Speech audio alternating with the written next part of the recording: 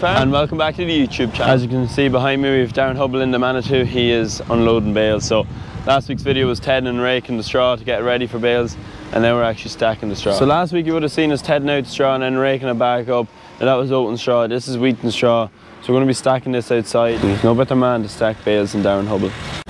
So the stack is small now, but hopefully there'll be 500 bales in this stack by the end of today. So we've Eoin in the 6910, we've Eamo in the 6R175. Hello Eamon. How are you getting on? Oh, class. There's so many bales on. What's going on? Just going up to teleport. Oh right, okay. How did you get to 6R and you pushed Eoin into a 6910?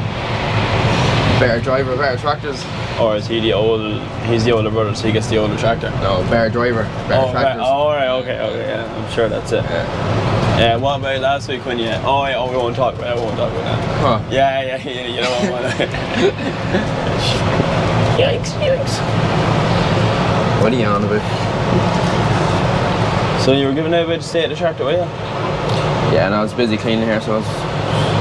Why, who had it dirty? I don't know, between Alex and Niall O'Reilly. So Alex doing a bit of verge trimming with it, and Niall O'Reilly, what was he doing with it? He was drawing corn right yesterday and maybe Saturday as well. And dirty in it. And dirty in it, yeah. Dirty in it, so it's nice and clean again. Well, it's cleanish, yeah. Clean the for you. windows clean though. You can see it. Very good, very good. Apart from that though, she's mint. What do you make of Tom stacking the old straw? Oh yeah, he's alright. Oh! Ouch. Ah no, he's quick. He's pretty fast. His job done, yeah. Because get the trailers back to Hubble and get that stack as quick as we can, because we have a lot of straw, a lot of bales to bring in. Yeah.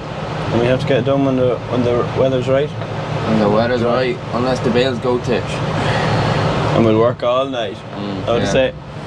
Oh Tom. Go on Tom. Go on Tom. Go on Tommy. Go on Tom. Come on Tom. Go on Tom boy.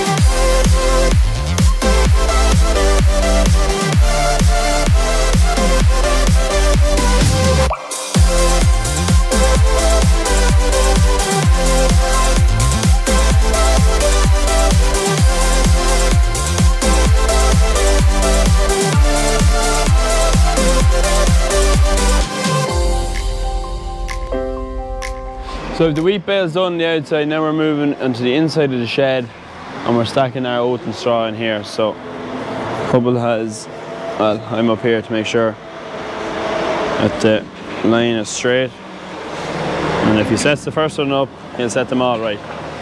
Yeah, come on Hubble, bring it in, bring it in. Bars of gold.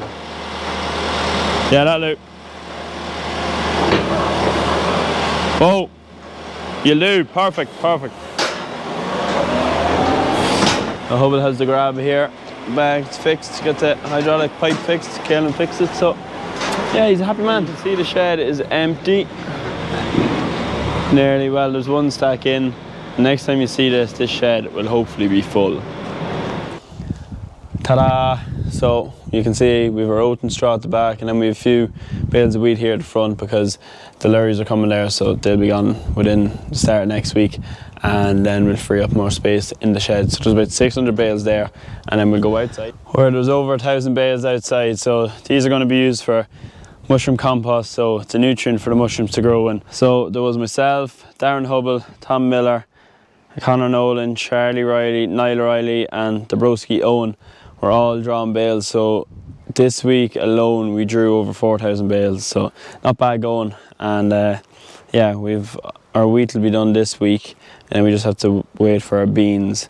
So we're well on track. So we're happy enough we got the weather. Just meant that we got the bales in nice and dry. There wasn't any mucking around or wet land, so very happy with that. So today we're going to do a small review here on this electric forklift. It's supplied there by PD Lift Trucks, and it's green by colour and actually green by nature. We have other battery operated forklifts on the farm, but we don't have anything maybe of this size. As we said, this is a 3.5 tonne model, and it's something that we're looking there for the pack house. So now we've the real professional here to talk about the fork truck here, Peter there from PD Lift Trucks. Lift Trucks, isn't that it? Yeah. And we have the EFL352, that what you call it? So it's a 3.5 tonne model electric forklift. And we'll ask Peter here just to go through it there. Now, I just done a small preview on it, didn't know a whole lot about it, but this man obviously knows more than I do. So go on, take it away there. What's the upgrade of all the diesel trucks? So we're sort of getting rid of the old and in with the new. No, same as diesel trucks, bar, all electric. Motors, drives the same. Everything same, back axle. They more or less took all the diesel stuff out, put all the electric stuff in. Okay. Yeah, some of the other forklifts now, they will replace, but they'll replace axles and replace a lot, which leaves it a bit later. Because basically looking at the model here, and I've studied it a bit, it's very much the same as the tail lift model. In a lot of features are very much the same.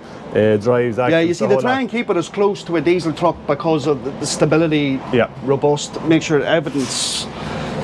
It's just to give them a good friggin' going over, like. So we'll open the bonnet over there and see what's underneath there. I do notice some of the other ones now, they will have, you'll see a change.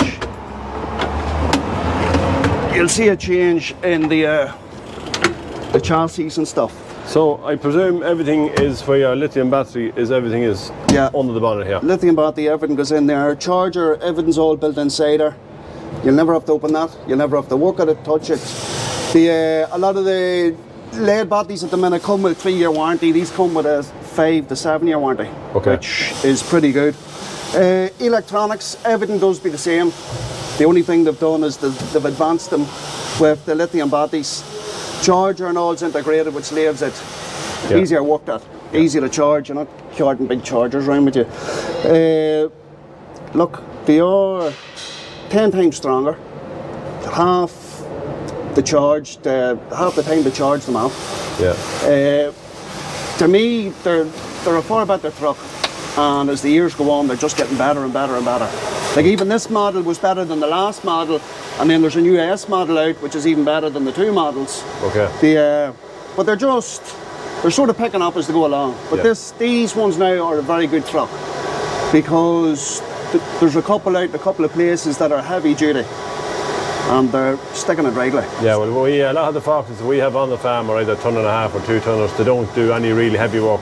It's having something like this that's maybe, you know, for lifting boxes and boxes of potatoes repeatedly during the day to see how does the battery, how will the electric, how will it kind of fare, I would say. Tell me battery charge, I done a small preview. speed you plug in. I think there is a set of different parameters that you can put into this if you want the lift to go quicker or the lift to drop quicker or whatever, tilt back, tilt forward. So that's all can be fully programmable there from the computer. In reverse here, top speed in around the 13k, and forward speed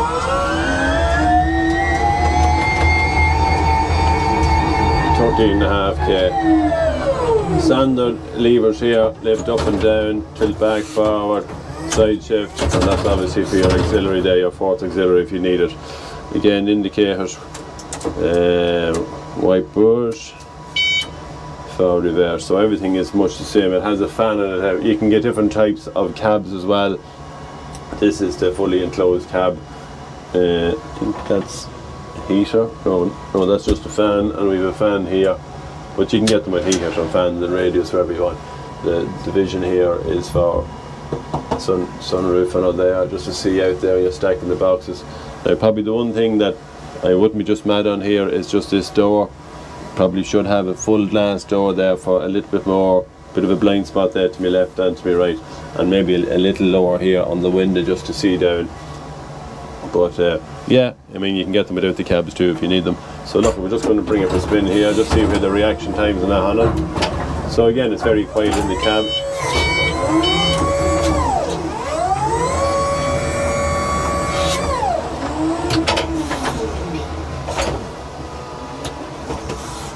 It's a little bit different of a drive than a diesel forklift, because you're always inclined to rev the forklift to get the mass to lift, where this just has the one pedal here on it, and you just go forward, reverse. You just probably do miss the other pedal, but that's just probably from driving the other forklift for so long. Again, forward, in, tilt back and back. So it is super quick for anything like that. We spin around here. Drop it down, back. Just the reaction is very good on it there.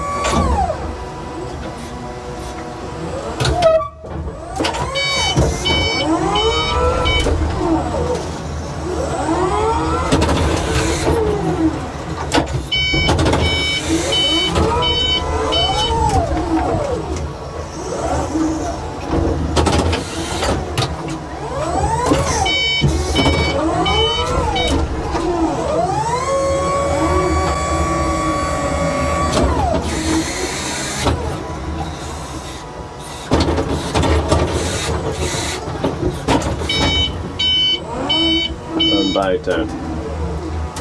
So on first impressions, it's really responsive on the forward, reverse, and any of the lift functions up or down. And again, as we can see, we can change them, change the parameters there on the machine. But for a first time drive, it's really sweet.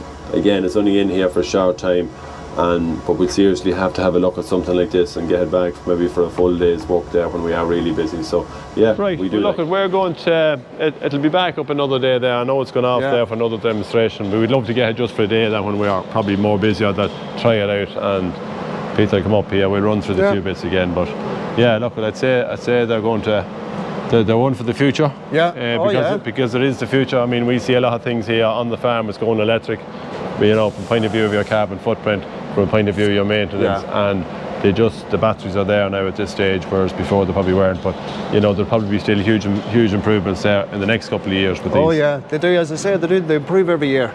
Every year they just get better and better. Right. Okay. Thanks for that, Peter. No bother. Cheers, Paul. Finnegan's Farm this week. I hope you enjoyed the video. Don't forget to like, subscribe, follow us on Instagram. You'll see all the photos we put up during the days that we're doing stuff. Like us on Facebook, follow us on Twitter. And yeah, so from everyone here on Finnegan's Farm, thank you, and we'll see you all next week. Good luck.